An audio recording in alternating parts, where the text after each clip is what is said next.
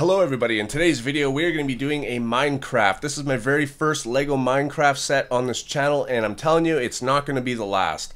I wasn't too interested in it because Minecraft is very blocky and it also is not very complicated. You get a lot of, traditional type of pieces and not anything that's hard to get or anything like that. But I have to say, after building this, I really liked it, and I got some more. So you guys can expect some more LEGO Minecraft very soon.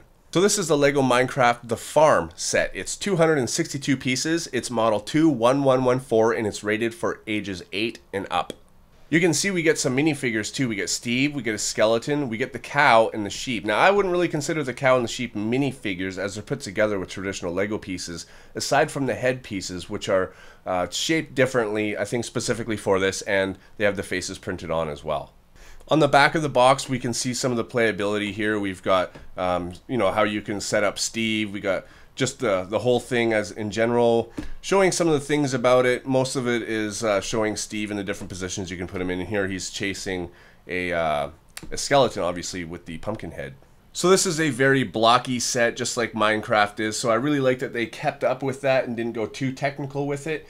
You can see here that we've got the skeleton, and he actually came with an extra arm and an extra leg. I'm not sure why he did that, but that's what it came with. And also we have Steve here. As you can see, he is digging in the garden. Lots of different things. We got lots of plants and all sorts of things. We got some torches up here, and this water actually runs all the way from up here down here, splashes over this rock on each side, and then down into the pool. It also comes with a chest as well, and you can open this up, and inside is some food. Here we have a fence that holds in the cow and the sheep, and the doors open for playability. This set didn't take too long for me to put together either. It's a fairly simple set.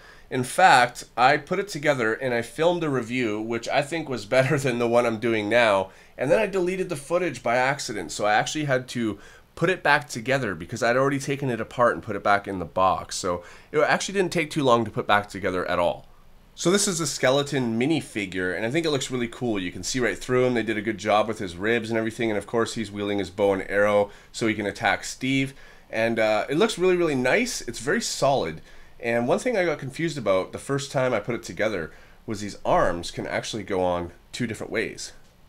So you can actually have one bending inwards and then one going straight. So I think that's really cool that you can interchange that. And this is the minifigure for Steve. As you can see, he's got purple pants, he has a blue shirt, big blocky head, and also you can see that on the top of his shirt, it's the same color as skin, so I'm guessing that his top button is probably undone, and of course he's got his shovel.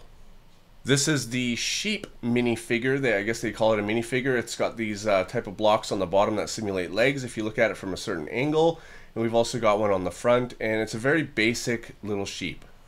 And this is the cow minifigure. As you can see, he's got the same type of head here. He's got the same type of feet, except they match the body color. And he's a spotted white and brown cow. And they've even put a pink piece underneath to simulate what a real cow looks like. The cow is obviously bigger than the sheep because cows are bigger than sheep. So that is the LEGO Minecraft The Farm. It's a quick review. There's not a whole lot to say about it. I mean, you can pretty much see all the pieces you're getting just by the way. There's no internal hidden stuff on the bottom. It's basically just a bunch of blocks just to keep everything level and stuff. But for this set, I think it's pretty good for the price, and also you get a lot of good traditional blocky pieces and also some plates, which are good for building and stuff like that too. So there's a lot of useful pieces on here. More useful pieces than the hard to find pieces, which can be, I guess, hard to put into your own build sometimes. So I'm very satisfied with this, and I got some more of this as well coming up for you. And I did do a time-lapse stop motion time-lapse type of video for this. If you'd like to watch it, you can click the upper left link at the end of this video. So thanks for watching, guys, and I will see you on my next video.